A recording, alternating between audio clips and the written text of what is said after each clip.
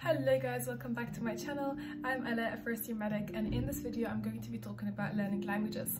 So I've always loved learning languages and I've been jumping from language to another for a long while. Some of the languages that I tried to learn are Turkish, Malaysian, French, Thai and many others. But the only language that I managed to actually stick to and I've been studying continuously for 2 years is Korean. And I think through this period of me studying Korean, I've realized what made me stick to Korean, what made it easier for me to study, and just tips overall that I found really helpful in approaching learning Korean and other languages.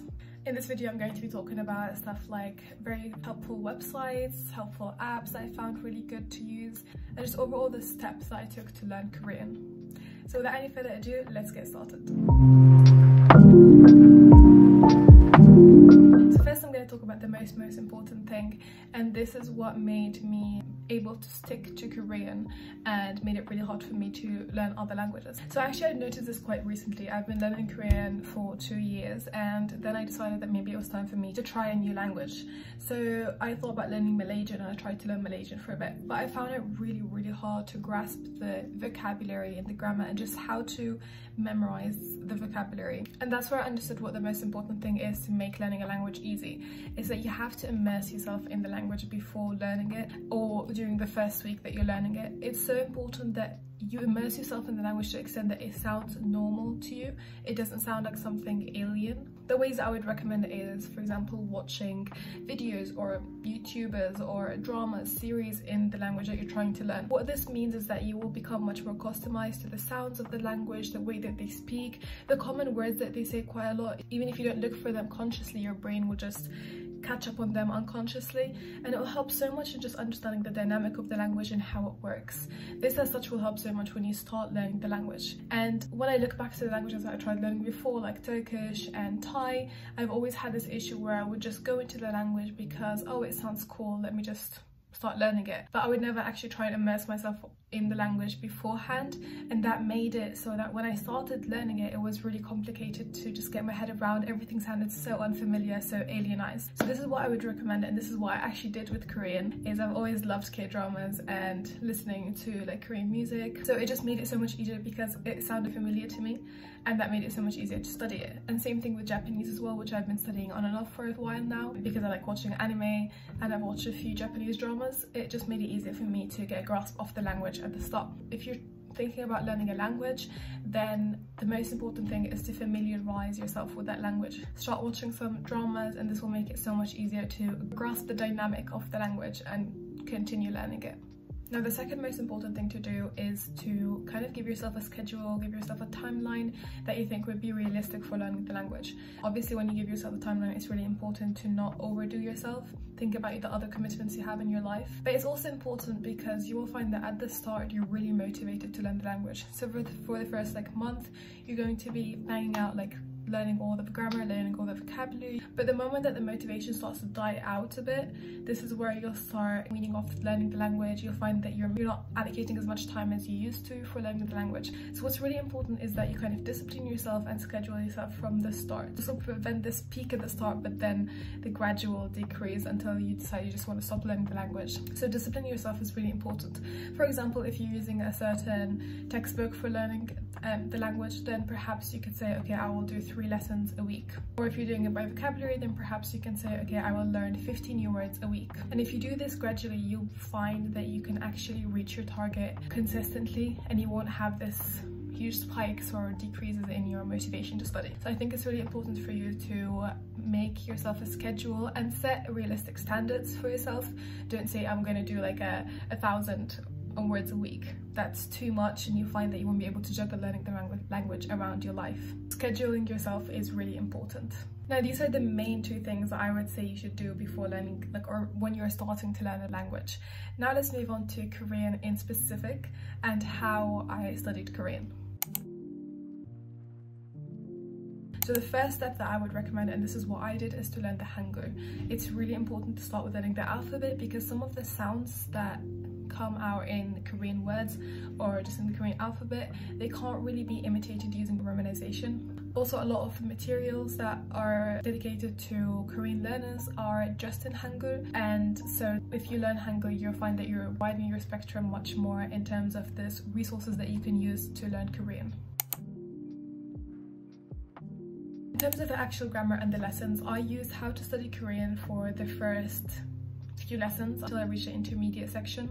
How to Study Korean is really helpful because it will start teaching you the grammar, but it doesn't only focus on the grammar, it also focuses on a bit of the nuances and what is usually said in day-to-day language. So it just makes it that you don't sound awkward when you're speaking. Basically, it focuses a lot on how people speak in Korea in a day-to-day basis. So it's really helpful in getting the grasp of the language at the start, and I would definitely recommend it when you're starting. However, what happened to me was when I reached intermediate level and I started doing the more complicated lessons, I found that How to Study Korean got a lot more into the much more deeper nuances and the idioms, and for me, I wasn't planning to really go live in Korea or go work in Korea. It wasn't part of my plan. I was just learning Korean for fun. I wanted to be able to have a conversation that was like straightforward and quick.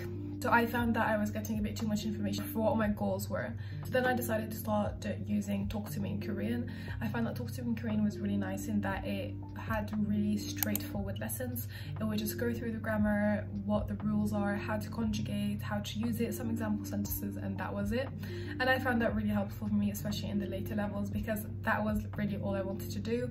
I also didn't have as much time, as that was the time where I was applying to uni and I had mocks and like sixth form exams. So I decided to go for Talk to Me in Korean instead, and I would also really recommend it. Usually I would just use the PDF because it was a quick way of doing the lesson, but there's also a podcast for each lesson that would tell you how to say the words exactly, how to say the grammar functions. This is also an option that is not available in How to Study Korean. So what I do with the lessons is I would just write notes based on what the lesson material is, just write down the examples and try and comprehend it.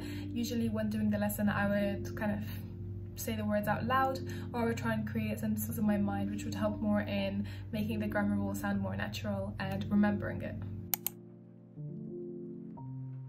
Now for vocabulary, what I would usually do for vocabulary is use Anki or Quizlet. I haven't been using it as much lately, but Anki has been really helpful in learning vocabulary. Usually I just browse Anki and see if there's any decks that anyone has put, and I found quite a few that were really nice. One vocabulary deck that I really enjoyed was Korean Vocabulary by Evita. I don't know if I'm saying it right, Evita. There's also Korean Grammar Sentences by Evita. So this one was really useful because the deck was basically just sentences that you could just read and try and guess the meaning. So it would just be practice for your grammar rules. Now also using Anki, something that I did with grammar is quite similar to what this deck is, but because I noticed that when I write notes for the different grammar rules, I wouldn't really go back to them, or I would just remember them for the 1 to 2 days after I did the notes, but then I would forget them. So something that I did was now make a deck where I can put the grammar rule, the title, and then if you flip the card you would get all the notes on the grammar rule, and I would try and do it every other day so that I can just remember the grammar rules and actually use them in real life. So that has been really helpful. I've already noticed a big improvement in remembering the more complicated grammar rules. Now, what are the ways that I really like to practice Korean, or just reading practice or listening practice? So obviously I've already said this, but I really like watching K-dramas. So what I started doing, this was mainly focused on improving my accent. What I started doing is when I would watch a K-drama, I would pause after after the actor says something, and then I would repeat what the actor says, trying to say it as close to what he said as possible. I think this improved my accent so much. I've been doing it for a while and I already feel like the way that I pronounce consonants and words has improved so much. So it's a really helpful method. Another thing that I did is I downloaded the Webtoon Neighbor app. If you guys don't already know, then there's a Webtoon app that is just in English and it has a lot of webtoons that you can read, but there's also a Webtoon Neighbor Korean version of the app. I think this is the original version, and it just has all the webtoons but they're all in Korean. So at the start when I started doing this, it was really difficult because I literally didn't understand every other word, and what I would do is I would have a notepad beside me and I would write down all the words that I didn't know while reading the webtoon. It would just take me so long to read it. but what I have to say is you should just keep doing it and just keep like persevering, because right now it got to the point where I can read a webtoon without actually having to look at translations that much, so it definitely pays off.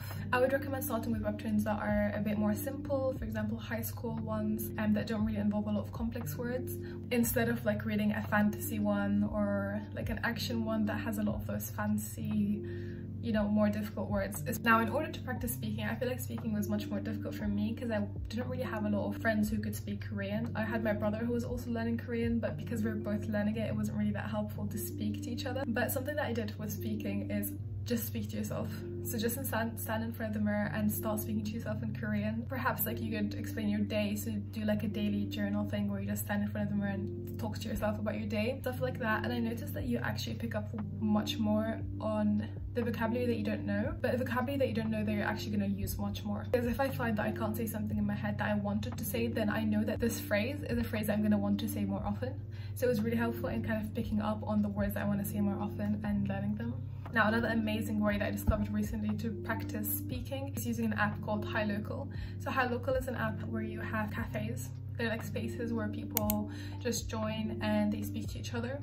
So you can choose what language you want to learn. And some cafes are even led by like a teacher who does an activity. For example, one of the first cafes that I joined was like a 50-50 activity where there was a Korean teacher who would do things like do this or do that, like would you rather this or would you rather that, and it was all in Korean, but she was so helpful and encouraging. It's a really nice like way to practice speaking if you don't have a lot of Korean speakers around you. And I really like this app, especially because of just the concept of safety. I always felt a bit iffy about going to other apps where you would have to like actually speak with the person and like text them if you wanted to voice chat them, but in this app you just voice chat in any activity and you don't really have to like say a lot of stuff about your like private life.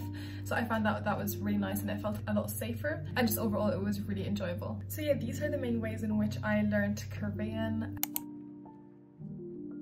Just a quick summary: make sure that you learn the Hangul before. For lessons like grammar, I used How to Study Korean and Talk to Me in Korean, and for vocabulary I would just find decks online. Another thing that was helpful is also searching like the 1000 most common words in Korean, or the top 500 most common words. This would be helpful, and then you can make a deck out of it. With K-dramas also, like if you watch variety and reality shows, they're really fun as well and you can improve your Korean. There's also much more natural speaking compared to K-dramas that are scripted. Then for practice, you can do things like repeat after actors in K-dramas, speak to yourself, use HiLocal, or reading webtoons or like reading books.